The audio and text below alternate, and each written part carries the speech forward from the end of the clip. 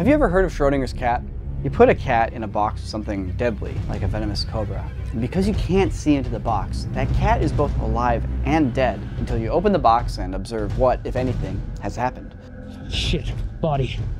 It's a bit of a disturbing metaphor for quantum mechanics, and it was created by Professor Erwin Schrödinger in an attempt to help his students understand the idea that until a quantum particle is interacted with and observed, it can exist in multiple states. I love this idea for a jumping off point of a psychological horror story. In the first gray matter, we found horror by breaking the laws of Euclidean geometry. Now for the second time around, I want to break the laws of quantum mechanics and make something even scarier. So inside Schrödinger's box, the cat is both alive and dead. What if our characters found themselves inside Schrödinger's apartment, where things are either alive or dead or in 1,000 states of superposition until they're observed? So if the characters look away, if for a moment they fall into darkness, they enter that quantum void and are lost forever. I need to film 3 people with flashlights walking around. The only place big enough to film that we have control over is our studio. But the problem is it's filled with big skylights and white walls, and to make that into a black void almost seems like an impossible task. Even if we cover the skylights and turn off all the lights, if I film somebody in the studio, you'll still see a white wall behind them because there's still enough light somehow infiltrating that room. The thing is, buying professional film curtains is pretty expensive beyond the means of our budget here. But there's a certain kind of fabric that we can get. A fabric that has flocking, basically where they pull up little threads, and that flocking really absorbs light. It makes the fabric not shiny at all. And we happen to be right next to the Fabric District, which is like a world-famous textile wholesale area in Los Angeles where all the fabric comes in from overseas, and you can go and get everything at wholesale prices. So JC is going to go down there and find some really good black fabric that we can make our own curtains with. After that's all done, she's then going to take it over to a seamstress who will sew it all together according to our specifications. So we have 2 15 feet long, 12 feet high curtains with a little loop-de-loop at the top. We'll rig it up on the PVC pipes, throw it up on light stands, and hopefully that'll give us a 360-degree wall that absorbs all light. In the world of gray matter, each room in that building is a different kind of paranormal manifestation. They've gone from an infinite non-Euclidean hallway and they've broken into apartment 5. What I like is that it's a hoarder's apartment, right? For this to be scary, we have to have this sense of like we're in a space, but it's shifting, and it's this endless void where like our flashlights illuminate the reality, and the further we go into it, the more it just becomes this endless sea of random garbage that we just go into. How do I do that? Just go out and raid a bunch of dumpsters? Well, no, because the garbage needs to be safe. It can't have anything sharp or hard in it. It needs to not be smelly and gross. It needs to be sanitary. The thing is, stuff is kind of expensive and hard to come by, and we need to take up a lot of space. And so we're trying to come up with like the most cheapest and authentic looking ways of taking up space for the scene with garbage. But currently we have kiddie pools to kind of keep the garbage gathered around the actors. So you'd be like, action, and it's like, oh, there's so much garbage here. Whoa, it's just full of garbage. That's hopefully the illusion we're gonna sell by using these kind of kiddie pools to at least hold a pile around the actor. Everybody here at Corridor is annoyed with me right now because they have to wade through garbage in Studio 4. You've probably seen visual effects artists react episodes with the piles of garbage in the background. Just stuffed it into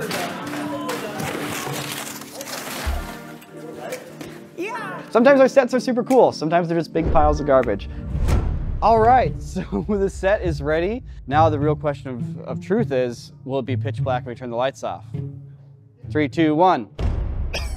Is it pitch black on your camera? I mean, it's pitch black on camera, yeah. I can't see anything. All right, great. You did it. Nice. It looks good. It looks good. Our ears are covered. My eyes are covered. It's dark. It's actually going to be hard to move around this place. That's going to be the hardest. All right, clear smoke. 3, 2, 1, action. Please, stay one here. Please. All right, that was great, guys. Good performance. Sam, how did it look?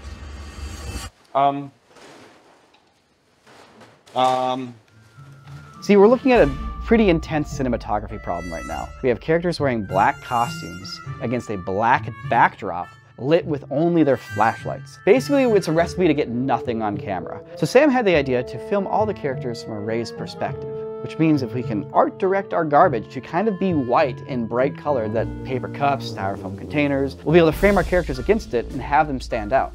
Looking at the footage, it worked out pretty great. We can see the characters pretty well. The flash floats are working fantastically for lighting things. The high angles are working great. A little bit of smoke is also working wonderfully for keeping things compelling and interesting. I mean, look, the black curtain works great for the mediums, the closes. Those are only half the shots though. You need some wide angle shots. The one big point of criticism that I keep getting is that it's feeling constrained. So yeah, it's a little constrained there, you know? I mean, our studio is only so big. Let's be honest, this video requires an unrealistic amount of garbage.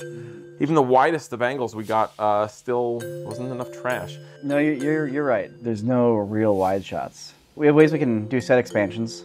So the idea here is to take your footage and extend the edges of the footage using really whatever technique you want. So we're gonna turn to our old trusty photo scans. We're gonna photo scan that garbage. It's plastic, it's like the easiest shader to do, make it kind of shiny, and Dean has done that. And so all that garbage in the background is 3D model being lit in Blender. Hey, that looks good, he did it. Yeah, he did. We need even more trash. Can you AI this even bigger?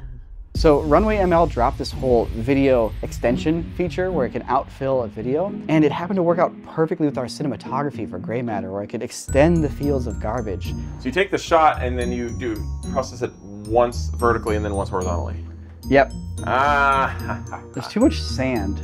Currently Generation 3 Alpha Turbo is working at maximum capacity for generating garbage. It's temporally cohesive, spatially aware garbage.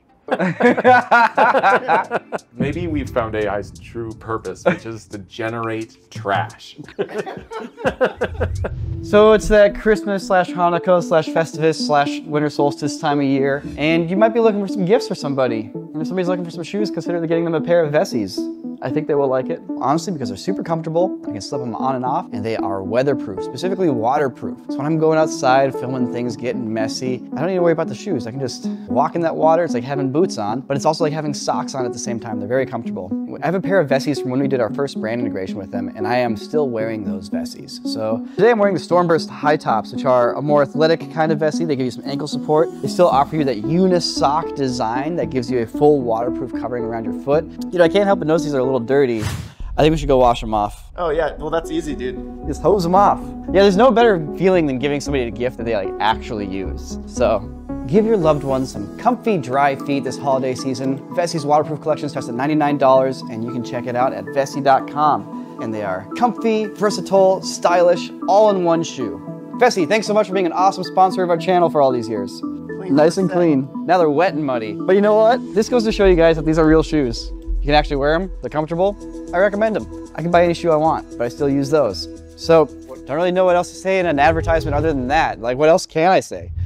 There we go, that's looking good. There's like shadows and flashlights moving on it. So in the middle here is the clip that I've fed in, and the bottom and the top here are the generated parts. Now the top's not that big of a deal, it's gonna be a black sky at some point here. Take note of the fact that the handheld camera motion is cohesively attached to the ground here. The most impressive thing to me in all of this is the shadows and lighting, and how it's propagating the flashlight shadows and the shadows of the garbage as the characters move. It's really crazy, and it's very generalized, it's not exact, but it's definitely good enough to sell the effect. So now I take that shot and I run it through horizontal expansion to get my full frame, which I have here. There's a pile of macaroni on this garbage. Now it's getting bright and colorful, but that's fine. This is where the compositing and the visual effects part comes into play. Here's my original shot. Here's my hyper expanded shot.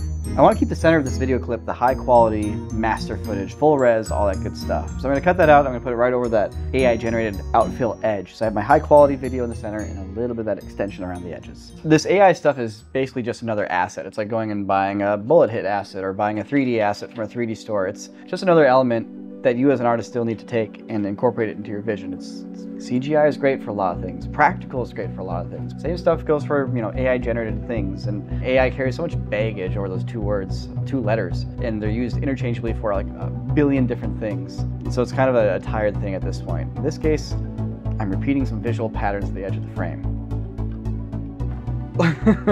You know? Yeah, there you go. That's all, you know, generated edges right there, including that lens flare. Sick. The one thing that's worth pointing out that is pretty cool is watch the left here at the flashlight when D is moving his gun around and the shadow there. That's all just dynamically being generated based on the video. That's crazy. This is the trashiest AI generated shot I've ever seen. Congrats. Thank you. No sign of the kids.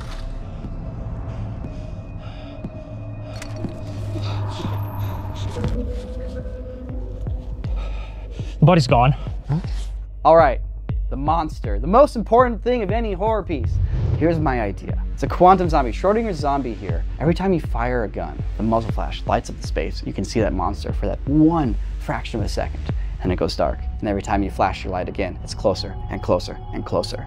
So how am I gonna do this? Well, remember that muzzle flash simulator light that I built? It was for this project. Niko did all this work to engineer this awesome muzzle flashlight, and now we get to put it in action in a real short film. I hope it works. So maybe a sensitive 25, 24. If this is on, which it is. Nope, not yet. Nope, not yet. What's up? Next mode. There it is. Louder. Yeah. Whip up. There it is. Shout out to E-Bike. Thank you for all the airsoft gear over the years and now. And every time he shoots that airsoft pistol, a real light that we built will trigger and flash. And that'll give us accurate lighting on set with the garbage and yeet. Hell yeah, that looks good. Dude, that looks sweet. Looks really good. Light fell off. Oh. Would you have a glow finger? Wow. 3, 2, 1, action. It's so hard to tell your arms not to move with your legs. I'm not gonna move my arms. Oh my God. Yeah. And 3, 2, 1, action. That was good. That was good. Woo. All right, so here's the footage we got in set.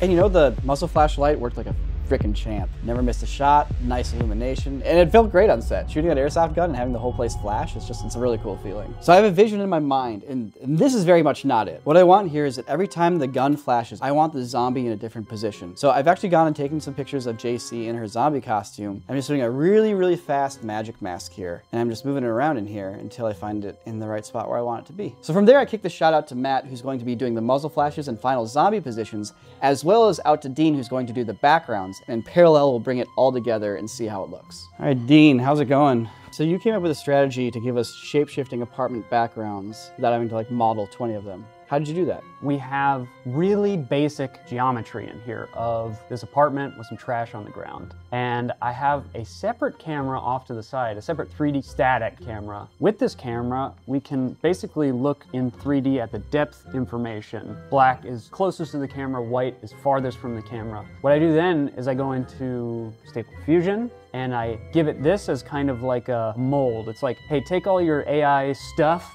and shove it into the constraints I've given you. And with that, I get a bunch of images of apartments. So you can see, Gross. they're all super gross, but all have the same kind of structure. You can see there's like that doorway, or sometimes it's interpreted as a wall, the same cabinet, but it has totally different Appliances and textures, yeah. Yeah, which is, again, in 3D, I would have to have like multiple different physically based materials to apply to each moment, even though this is 20 frames. We just need it to pop in the background, and people will fill in the rest with their imagination. So now with that image, I can go back into that camera and I can then project those AI images back onto the geometry, so it all stays like physically based in the camera. I will say, watching this, I feel like it's all working. The monster feels a lot better than it did when it was just somebody running through garbage. This is almost exactly what I was imagining. The scene is looking pretty good, but it's missing one thing. What is this environment being lit by? Good point. A muzzle flash. Ah, yes. All right, so now it's time to bring everything together. We need a couple things. We need a zombie, of course, and then we need muzzle flashes. And the important thing with these zombie plates when we put them in there is that the lighting angle matches.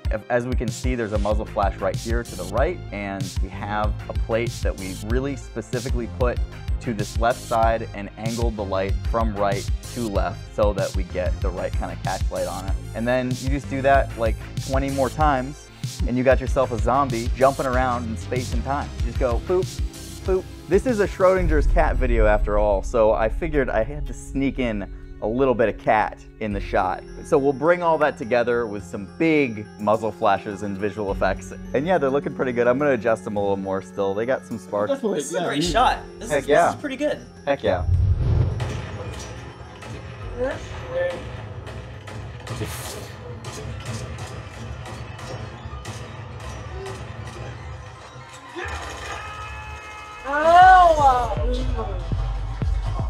All right, so Superposition is out now on Corridor Digital, our other YouTube channel. There's a link in the description below. Go check it out. I would love to know what you thought. We worked really hard on it here at Corridor, so take a look. Tell me what you think. Tell me what you want to see in the third episode.